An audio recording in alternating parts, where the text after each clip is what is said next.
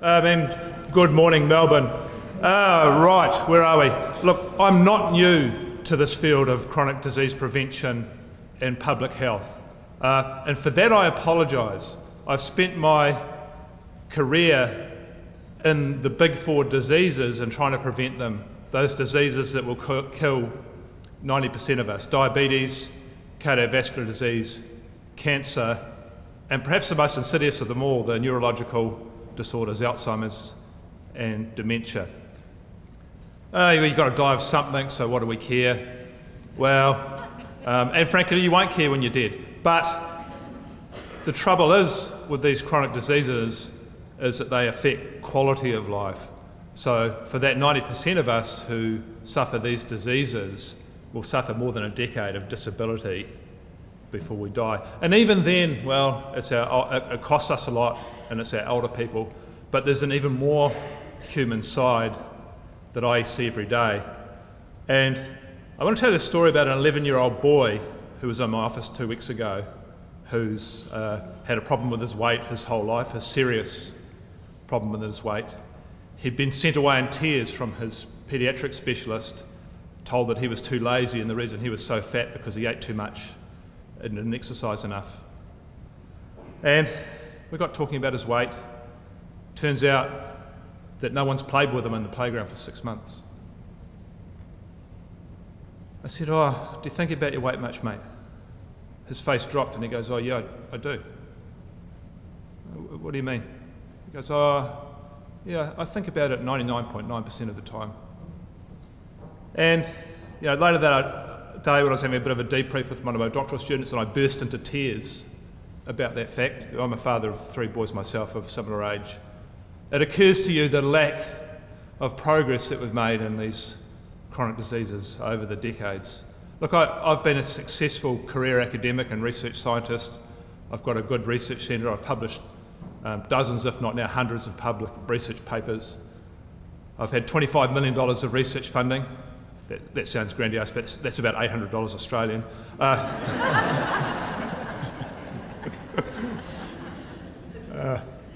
Hope they don't broadcast that in New Zealand. But actually, how much different have I? What's happened on my watch, the first part of my watch? Nothing. Well, actually, not nothing. It's got much worse.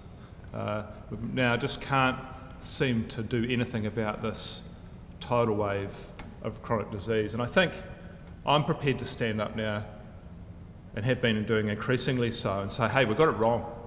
We got it wrong. And I think you can have the conspiracy theories, and there's some certain amount of truth in those. But I think part of it was a willingness to do well, but to try and simplify messages. And Albert Einstein said, and this is about my extent of what I understand about Einstein, keep things as simple as possible, but no simpler. And I think in public health nutrition, we made it too simple. And the message of eating less and moving more is simple to the point of fundamentally missing how human physiology worked. The system doesn't work that way, and never did. And that's why our interventions simply don't work. Or, indeed, the worst public health crime, make the people who are most vulnerable, give them the most harm. And I think that's frankly what we've done. And it's time for my field to have a long, hard look at itself. So we're going to do that now. I think in order to do that, and why I want to do a little bit more science with you today, is I don't think my colleagues are going to easily change their mind, especially the older ones. I think this revolution in how we think about food, well, it's not even a revolution, getting back to how we've eaten, is going to come from you in the public. And you're here. I mean, frankly, we should be filling up the MCG because this is so important, but we're here in the beautiful St Kilda Town Hall with a smaller audience instead. I think you, the early adopters, the people who have that interest, are the ones who will be the major part of that revolution with your blogging, your tweeting, your talking, and spreading that success 1 by 1, 2 by 2. But we need to be able to explain ourselves how that science works, and I think that's frightfully important. So I think it starts and finishes with this human brain, the size of it, the fact that it's massive compared to other equivalent animals. It's 1,200 cubic centimetres. and it's highly energy demanding. And those things combine to give us some particularly important human physiology. And I think it's a physiology about what I call insulin resistance. We need to be able to supply this big brain constantly with energy, with food present, without food present. We need to be able to store away food very quickly as fat for an upcoming famine. And that's similar but different to other animals. You'll know that you've got about a teaspoon of glucose floating around in your 6 or 7 litres of blood. That's managed very carefully. You've heard about that in previous talks. The main way we do that, this is my little animation. It's not great, but let's see what we can do. Glucose turns up next to your cells. Insulin, that's orange, opens up the cell, and that glucose can flow into the cell. That's a normal cell function. That's how insulin works. It's essential for life. If you looked at people's blood sugar, that's the blue, that's a good trajectory. Peaks after half an hour or so and drops off. It does that because we produce insulin, which removes that. That's normal cell function. There's a couple of other normal cell functions that happen in humans, and they look slightly different. One has particular relevance to this keto, low-carbohydrate diet. That is, you're in starvation or on a very low-carbohydrate diet. You become temporarily, peripherally insulin resistant. That's not a problem. That's very important. This is a switch now that when glucose turns up, that glucose gets shoved straight into places that it doesn't need insulin to get to, like the brain. Red blood cells are another good example. They don't need insulin to get in them. And so when you plot glucose, you get your normal glucose response, but you get no insulin response, no insulin required to move those nutrients around. It's a starvation system. It's very important. It's very important because it maintains the whole of the body on fat. So fat's our primary fuel source, and any extra glucose just gets scavenged into parts that can use it quickly without insulin. So that's great. You can see the use of that. And if you're in a keto state, you'll be taking advantage of that state. It doesn't harm your health. It's all good. Insulin resistance here is fine.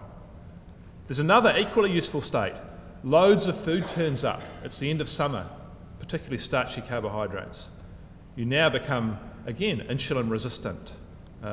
Glucose turns up. This time you need loads of insulin, and it starts to maybe shove one into the cell, but it'll shove the rest off into fat. Again, this is an anabolic state. It's absolutely essential for human survival, or has been. The only trouble is, most modern humans are constantly in this state of insulin resistance and plentiful food. So we're always in this anabolic storage mode, this inflammatory mode, and that's really the root cause of most of our modern medical problems. It gets trickier because, and here's what you get. You get a normal glucose response, maybe, or an abnormal one, but whatever, you need loads of insulin to get that glucose into the cells, and that's called hyperinsulinemia. And we call that, well, I've called it, you'll hear all sorts of names, I've called it metabolic dysregulation. The system is now shutting down your ability to want to be active, and it preferentially partitions your energy into fat at the expense of brain, muscle and organ development. And that'd be great in a temporary state, and you see bears going into this as they start to prepare for hibernation. Hummingbirds, interestingly, of course their hibernation is just a night because of a high metabolic rate, but they develop fatty liver, dyslipidemia, and all these sorts of things during the day as they suck down the nectar and they burn through it over that overnight hibernation. Good state to be in. Unfortunately, here's the things in the modern world that also cause the same cellular situation. Let's just go through what I think they are. Stress, a poor night's sleep, too much exercise, too little exercise, smoking, a range of environmental pollutions and toxins, not getting enough sunlight, vitamin D deficiency, affects insulin resistance and inflammation, too much sun, getting sunburnt, a high sugar diet, a high trans fat, omega-6 fat diet, these inflammatory seed oils in particular, a high alcohol diet, poor gut microbiome, your ethnicity and gender, probably, your age, maybe, obesity, certainly, the fatter you are, the more inflamed you get, And perversely, insulin itself is inflammatory. So, in other words, the whole of modern life causes insulin resistance. And this is why we target all of these things in public health. We have this aspirational idea that we would be able to remove some of those. And I think that's only aspirational. Unless we retire everyone to small, remote Pacific Islands subsistence living, we're not going to get rid of all of these things. What we can do, though, is start to work on some of them more intensively, the big ones. I think one of the biggest is sugar, that high sugar diet. And for many people, removing that will be enough to get them out of that highly insulin-resistant inflammatory cycle. For others, that won't be enough, and they'll need to go further and start to think about some of those other factors. Stress, I think, is particularly a big one in modern society. So, just to reiterate, that you've got this dysregulated situation, you're insulin resistant, you chuck in a few carbs, that provokes loads of insulin, and here's the important part that I think we need to communicate in modern science and public health, is that high insulin is directly the cause of cancer, diabetes, Alzheimer's and neurological disorders, and cardiovascular disease. Hyperinsulinemia is the direct and indirect cause. We hear all that, there's other things that are more endpoint. Your blood glucose has got out of control, you're hyperglycemic, you've got high blood pressure, and blah, blah, blah, blah, blah. But the root cause is this hyperinsulinemia, yet we hardly discuss that, and we certainly never measure it. And it's time we started doing that. I think diabetes is where we should start, because it's the most obvious and easy fix. I'm not the first to start saying this. There's actually a guy called Joseph Kraft, who's a 91-year-old pathologist in Chicago, who just got his career's work, a database of measuring people's insulin and glucose in a series of tests over 30 years. Actually, we rang, he's still practicing, and we rang him the other day in Chicago, and an old guy answered the phone. Hello, well, Dr. Kraft? No, I'll just get Dad for you. Brilliant. But here's an example of the sort of work you could do. This is 5 hours of, this is a type 2 diabetic. This is their insulin response to glucose, which is massive. That's hyperinsulinemia, that's full-blown type 2 diabetes. This is the same person a year later after being on a low-carbohydrate, high-fat diet. So, in other words, what we're seeing here is a complete remission or curing, if you like, of symptoms of type 2 diabetes. I think that's a very important point in my field, because in my opinion, the medical profession treats type 2 diabetes palliatively. You're sick, it will progress worse, and you'll die younger with more complications. See you later. Eat the food pyramid. And that's not good enough when you can see results like this. Now, we do need to do more work, and we will do so, but this is a great start. The last thing I want to talk about is carbohydrates and the science of in general, because I get a lot of criticism publicly for promoting low carbohydrate, high fat diets, and two of the main ones are, well mate, don't you know about these blue zones around the world where people live long, healthy lives, and they eat a range of macronutrients, the Kitanawans and the Okinawans and any other Awans. And that's true, they do, but they are in the absence of that other slide that I showed, which is everything about stress and sleep and the modern lifestyle. I do think that a metabolically healthy human can handle a range of macronutrients, but if you chuck them in a high sugar modern lifestyle, all bets are off. And you'll see now both places like Japan and China have some of the worst diabetes rates in the world. Second is that, for goodness sake, yeah, we know that sugar's bad, but just get people high quality carbohydrates. It's the glycemic index that counts. And I think when you start to look at the data about this, there's very little, but it's very interesting, and I want to show you some of that now. This is a study done in India in the 80s, and I'm just going to build the graphs one at a time so you know what I'm talking about. On the left here are people who are metabolically healthy, and they give them a glucose drink. They chug down the glucose drink, and this is their glucose response. Peaks after half an hour or so, drops down. That's entirely normal. They give the people on the right who are non-insulin dependent diabetics, people who are insulin resistant, the same drink, and they have a much higher glucose response. They have trouble dealing with that glucose. Because it's India, they're interested in lentils, 6 different types, and there's the glycemic response to lentils for metabolically healthy people. And indeed, you see the point of my people who criticise this, that people who are metabolically healthy have a much better glycemic response to slower release, higher quality carbohydrates. Here's the glycemic response to beans for the metabolically unhealthy. It's better, certainly better than sugar, isn't it? But it's resembling sugar for the controls. What's much more interesting though is when you start to look at the insulin response. So this is the same subjects, but now orange is insulin. The insulin response to drinking glucose for controls. The insulin response to the beans, it's fine.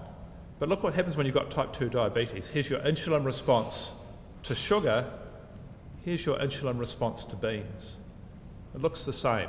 So the point here is that carbohydrate quality can be beneficial for metabolically healthy people, but as soon as you become dysregulated, all bets are off. It has an adverse metabolic effect on you, and we're not talking about that.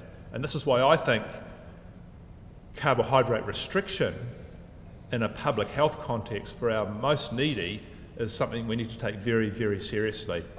A similar study, this one we'll finish with, and this is now over 5 hours. This is just insulin-resistant diabetics. Again, this is their glucose response to just drinking glucose, to some lentils and beans, and to some starchy carbohydrates, bread, rice, potato, oatmeal. And that's interesting, as you'd expect, that the glycemic responses aren't great, but they're reduced for the better quality carbohydrates. But look what happens when you look at insulin. And this is, remember, hyperinsulinemia is the root cause of these problems of modern lifestyle.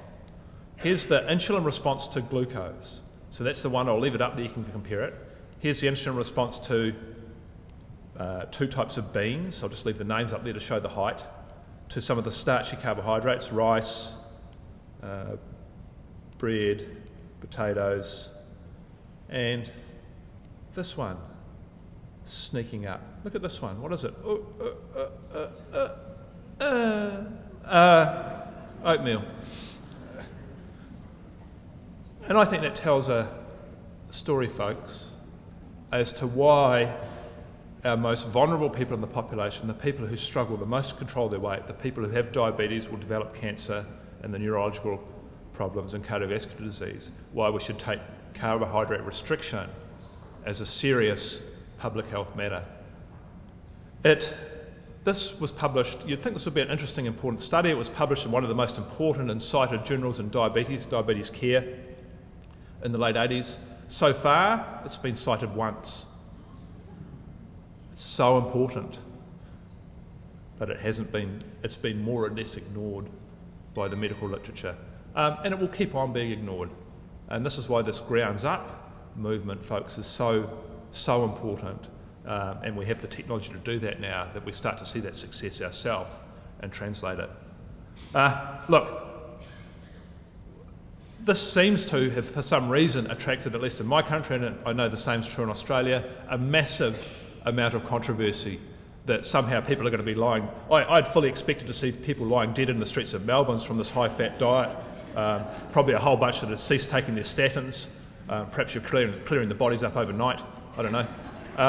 But it hasn't happened, and it won't happen, because what we're talking about, in actual fact, is a diet that resembles what humans have eaten for the majority of the time they've been on the planet. It's actual whole plants and animals. How that is bad for our health, and the evidence that that's bad for our health, is completely beyond me. But that is not what we're currently recommending. So, folks, let's get on with it. Onwards and upwards. Thank you very much. If you want to read my blog, the address is at the bottom there. Let's get on with it.